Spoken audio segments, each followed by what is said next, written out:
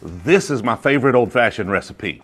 Let's make it. So we'll start with 2 ounces of your favorite bourbon or rye. I really like the caramel flavors of Michter's. Whatever you're into, doesn't really matter. 2 ounces. Then we're gonna do a 1/2 ounce of Demerara syrup. Luxardo Cherry. I like to get a spoonful of Luxardo Cherry syrup. Without the cherry, we'll add the cherry later. 2 dashes of orange bitters. Stir, add a nice clear ice ball. Try not to splash it too much. And then I like to have the cherry right on top of that ice. Just kind of let that juice drizzle down in there. And if you have it, a little smoker kit like this one, choose your favorite wood. I've got a little apple wood here. Drop a pinch of that in there.